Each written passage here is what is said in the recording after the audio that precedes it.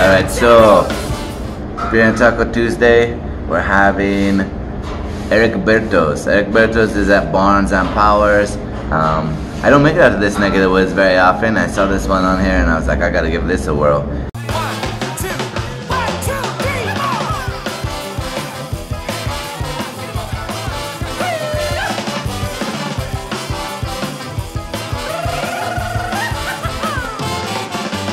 So the tacos, they're like $5 and you're like, man, $5, that's a lot for a taco, but they're freaking huge and packed with meat. So they got like pico, some guac, so they got the carne asada, the carnitas, and the adobado.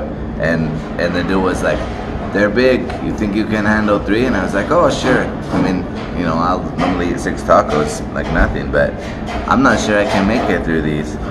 And then my buddy Mike, who's filming, he got the burrito, also monstrous.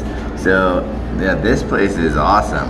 I haven't even tasted the food and I'm already thinking it's awesome. Because of COVID, they only got a couple of tables, but they got a drive-through. They've been open a little while, like maybe a year probably, I would say, something like that. In this new shopping center that's at Barnes and Powers. So I'll tuck into it and we'll tell you how good it is.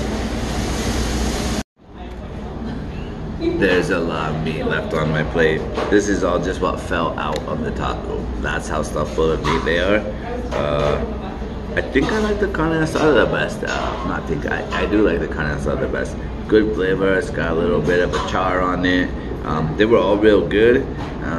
Adobado was probably a little less flavorful than some that I've had. Carnitas is good, same's got a nice little char on it, and still moist.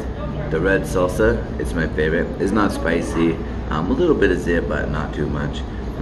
Super good. So yeah, this place, totally worth it. A $5 taco, if you can eat 2, you're doing pretty good. I made it through 3, but there's a lot of carnage left.